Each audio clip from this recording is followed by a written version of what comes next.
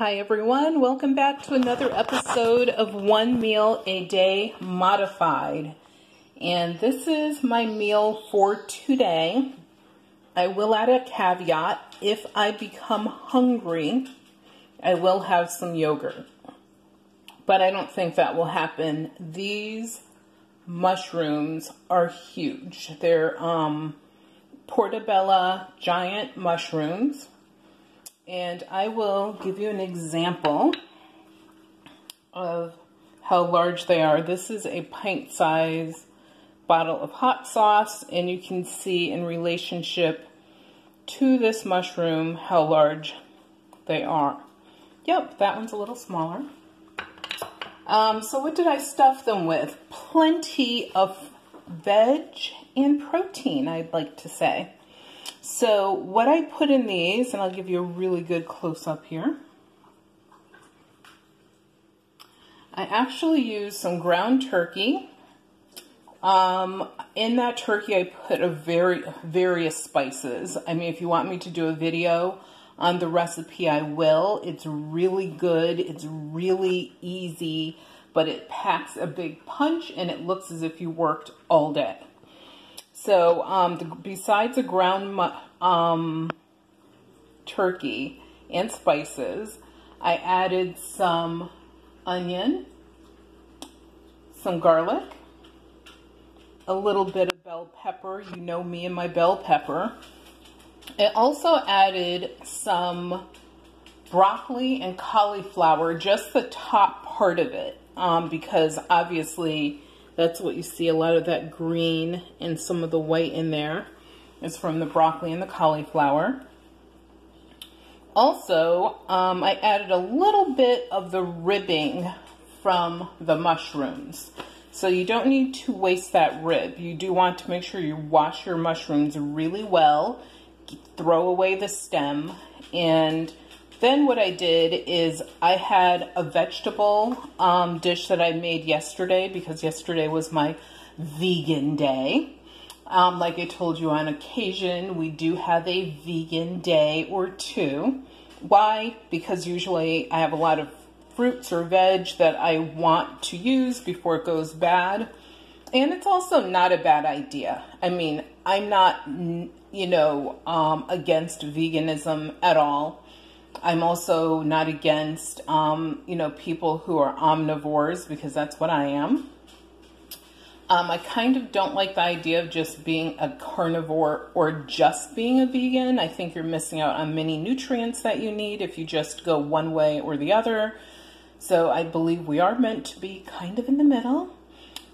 So what I did anyway with the veg that I had from my vegetarian meal yesterday is I put that on the, as my first layer of the mushroom.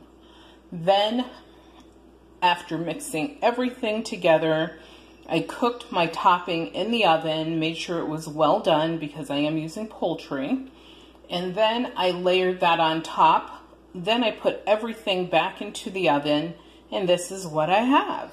Now, for those who like gravy, you can put a gravy on this. You can serve this with a side of cranberry sauce, which is one of my favorite ways to do it, but I don't have any cranberry sauce in the house right now. But as you can see, I'm having an au jus pear. Of course, I'm having a raw pepper. Always, of course, yeah. And I didn't finish this pepper yesterday, so I'm having the rest today. And that's my meal for the day. So one of the things I want to discuss today, and I'm going to try to do this quickly and let this video not go on for any more than, let's say, 15-20 minutes, is what are the top 9 diet myths? So let's just get right into it. So myth number 1 is all calories are created equal. Come on. All calories are definitely not created equal. The calories that you get out of that Little Debbie snack cake are totally different than what you would get out of this beautiful pineapple and lemongrass. And yes, I am sprouting some onion. Totally different. So no, all calories are not created equal. Look at the quality of the food you're eating and decide if you want those calories or if you want something that's healthier. Number 2, you can eat anything you want, exercise, and lose weight. Okay, for some people that might work, but that is a temporary solution. It is not something someone can maintain for life. Also, if you eat just anything, just because the weight on the scale might be where you want it or low, does not mean you're healthy inside. You can still have diabetes, heart disease, liver issues, as well as other ailments and illnesses and diseases if you're not careful. Sugar is bad. That's my myth number 3. Okay, sugar is bad if it's refined by human beings and manipulated, or if it's an artificial sweetener. But if it's something that's natural, like what's going to come out of this beautiful pear, that is not bad. I mean, we need sugars in our body there's a purpose. You just have to be aware, once again, of what type of sugar you're consuming. Carbs are horrible. That's another myth. We need complex carbohydrates in order to maintain really good health. For people who try to cut out carbs, it's really difficult. There's carbs and things that you wouldn't imagine. Like, some people just don't know that there are carbs in this jalapeno. Dear jalapeno, why do you have carbs? Because I'm supposed to. Get over yourself. Exactly. Mushroom. Oh my God, are you carb-centric as well? Hell yeah, and there's nothing wrong with that. You just have to be aware, once again, of where your carbohydrates are coming from. If they're coming from chips, cakes, cookies, things that are obvious. You're going to McDonald's, you're going to the Burger King, the Pizza House. Those are places where your carbs are definitely going to be out of whack and not as healthy, unless at the Pizza House you order, let's say, the house salad and you use a vinaigrette dressing. Like, there are healthy options at certain eateries, and that's going to be a future video that I create for you. But yes, it depends upon where those carbs are coming from. Another myth, fat sucks. Okay, if you need liposuction, fat sucks. Like, literally, it's getting sucked out. But if you are talking about any type of fat, that is completely a falsehood.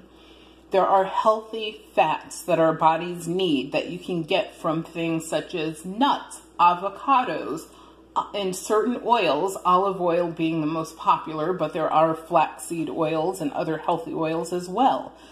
All fats are not bad. I even argue the fact that a little bit of animal fat is not the worst thing for you.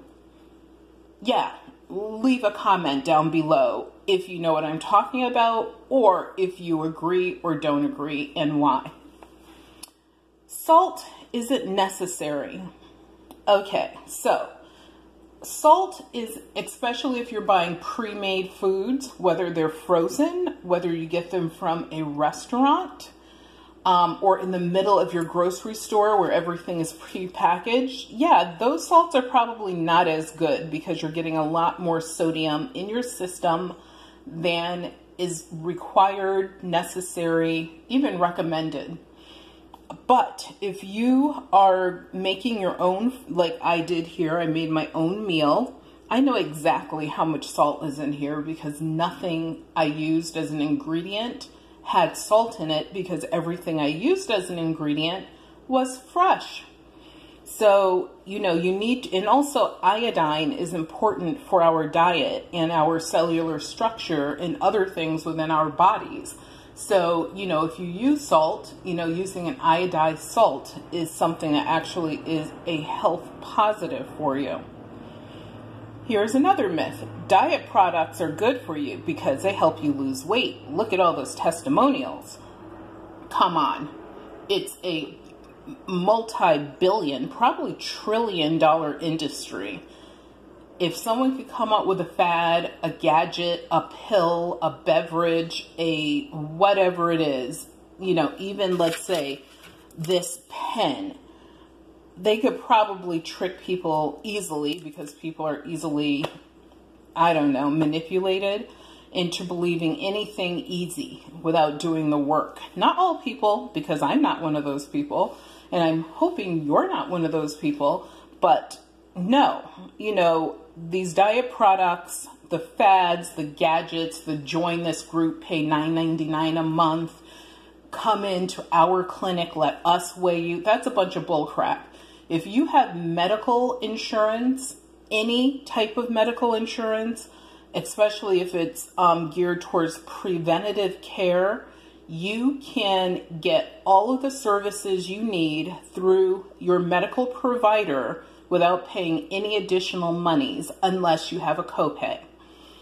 But even paying a copay is going to be less expensive than the junk that will pile up in your pantry, in your medicine cabinets, or wherever in your home gym that you never use, but it's awesome for the dog to lay on and magazines to be stored on. We actually went to an estate sale recently, and all of the stuffed animals were in bins on the treadmill. The lady said they hadn't been moved in like 15 years. I thought that was ironic and hilarious. But yeah, do not believe the hype. Save your money. Make yourself rich by investing that money, even just by putting it into a savings or bank account, even though the interest rates suck in the United States, royal, because, you know, they just do. I'll try not to get political. Is better than you spending it on a bunch of crap that is not going to work. You need to get up and do the work and change your diet if you want to lose or maintain a healthy body. Okay, you don't want to lose your body, but you want to lose weight. But at the end of the day, I'm more about maintaining a healthy body, and the rest will follow. Next myth, eating out is unhealthy. Like I said, I'm going to do a video on this. Eating out is not unhealthy. Your choices are unhealthy. So if you make the right choices while you're out in the world, out in the wild, then you can eat just as healthily as you do at home. The thing is, yeah, there will be some instructions to the kitchen. No oil and no salt, please. And then you'll add your own little sprinkle of salt. Or are you choosing Hooters chicken wings over Wingstop chicken wings? One is healthier than the other, not to say either is super healthy, but there is a choice that's better than the other. So it's about choices that are unhealthy. My last myth is, are you ready? Drum roll. You want to guess? I'll give you 2 seconds. Nope, probably not that. Maybe that.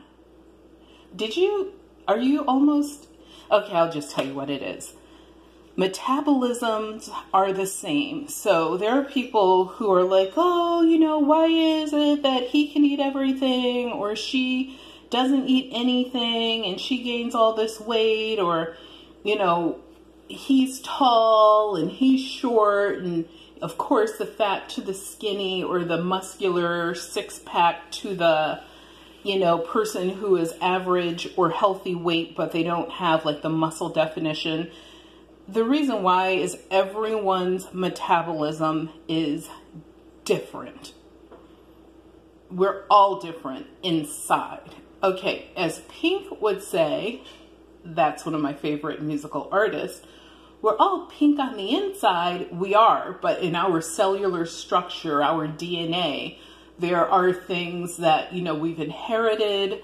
There are things that, just make us different environmentally. Like if you have a more physical job versus one where you are sitting at a desk all day.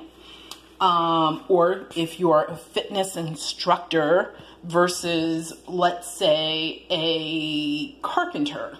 Like your body types are just going to be different. And if you, eat a diet rich in, certain foods, or lacking in others, that also makes a difference. So, you know, metabolically, we are all different.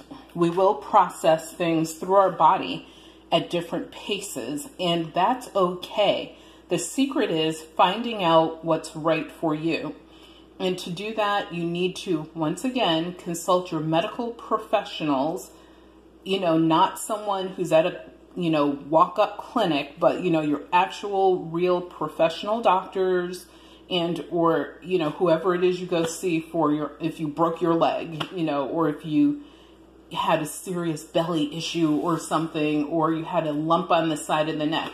You wouldn't just go see someone, you know, that's had diet centers across their buildings awning. You would actually go see someone who is a serious person who actually knew and was trained in the area of study that you need, which would help you, you know, to gain a healthier body, a happier mind, and also it is easier than you think. You know, will you have cravings? Of course, you're human. And plus, there's so many messages thrown at you. But will you get up off that couch and go for a walk? I don't care if you have to walk around inside your house. I remember when my grandmother was like, I believe 90, and she was like, you know, granddaughter, you know, sometimes I just don't want to go outside, but every day I make sure I get up and I walk back and forth, up and down the length of this house several times to keep myself moving, because if you stop moving, eventually you just die. So thank you for tuning in today, and remember that health is wealth. Give us a thumbs up, subscribe.